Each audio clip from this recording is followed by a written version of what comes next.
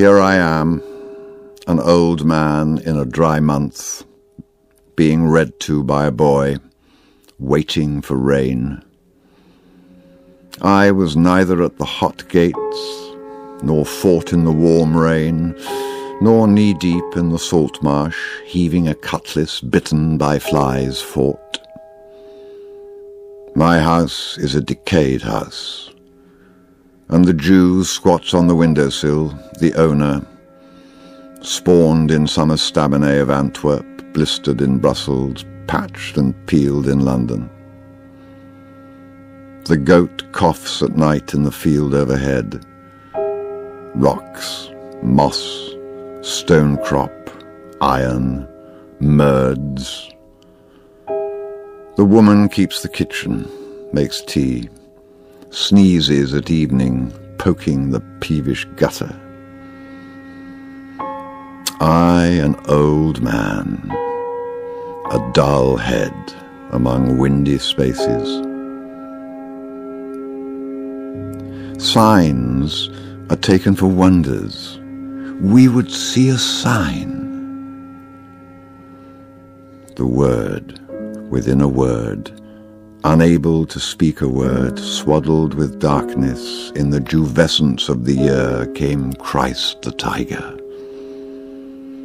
In depraved May, dogwood and chestnut, flowering Judas, to be eaten, to be divided, to be drunk among whispers, by Mr. Silvero with caressing hands, at Limoges, who walked all night in the next room, by Hakegawa bowing among the Titians, by Madame de Tornquist in the dark room shifting the candles, Fraulein von Kulp, who turned in the hall, one hand on the door. Vacant shuttles weave the wind. I have no ghosts. An old man in a draughty house under a windy knob. After such knowledge, what forgiveness? Think now, history has many cunning passages, contrived corridors and issues, deceives with whispering ambitions, guides us by vanities. Think now, she gives when our attention is distracted, and what she gives with such supple confusions that the giving famishes the craving.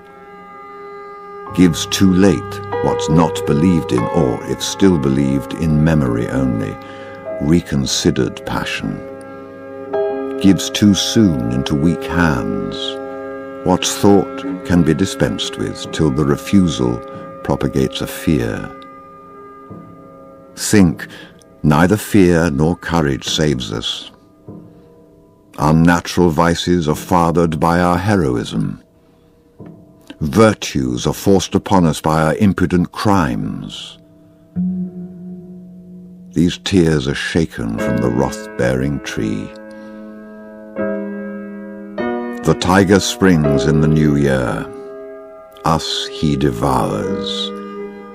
Think at last, we have not reached conclusion when I stiffen in a rented house.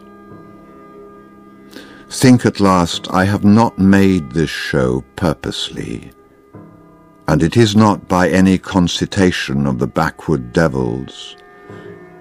I would meet you upon this honestly. I that was near your heart was removed therefrom to lose beauty in terror, terror in inquisition.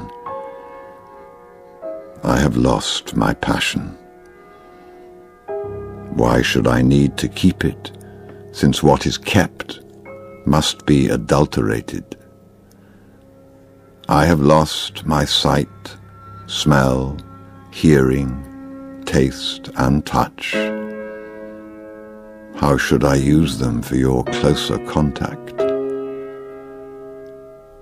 These, with 1,000 small deliberations, protract the profit of their chilled delirium, excite the membrane when the sense has cooled with pungent sauces, multiply variety in a wilderness of mirrors. What will the spider do? Suspend its operations? Will the weevil delay? Debayash, Fresca, Mrs. Camel whirled beyond the circuit of the shuddering bear in fractured atoms. Gull against the wind in the windy straits of Belle Isle, or running on the Horn. White feathers in the snow. The Gulf claims, and an old man driven by the trades to a sleepy corner. Tenants of the house, thoughts of a dry brain in a dry season.